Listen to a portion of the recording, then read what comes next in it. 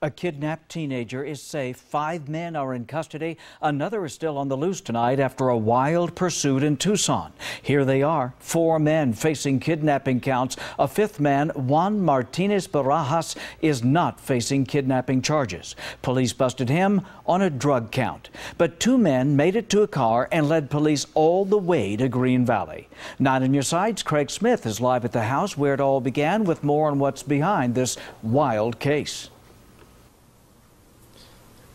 Well, Guy, it's quiet at this house now, but imagine the scene earlier. 4 men come running out. Police nab them in short order. 2 others in a car roar away. And then a 16-year-old kidnapped victim staggers out, still bound and still blindfolded.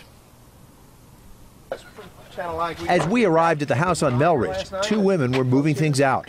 One told us her brother was living there. Can we talk to you about just what happened here last night and the people who were here? I don't know anything about the people out here. A family told police someone kidnapped their 16-year-old boy Tuesday night. By Wednesday, police were already watching this house. When the men inside realized that, they ran out, but officers grabbed 4 of them. 2 men in a car took off.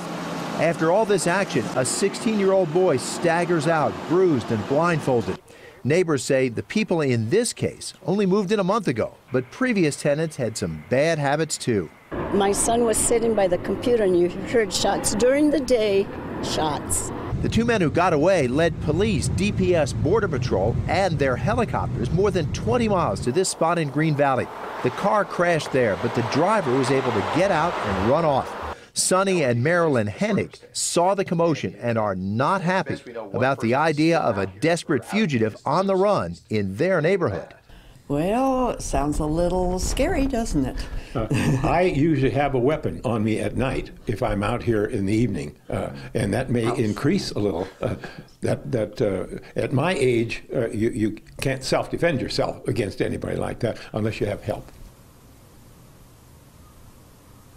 Now, police say this was a basic sort of kidnap case, a kidnap for ransom with a large ransom demand. They say it does not look like it was related to the drug trade. Reporting live, Craig Smith, KGUN-9 on your side.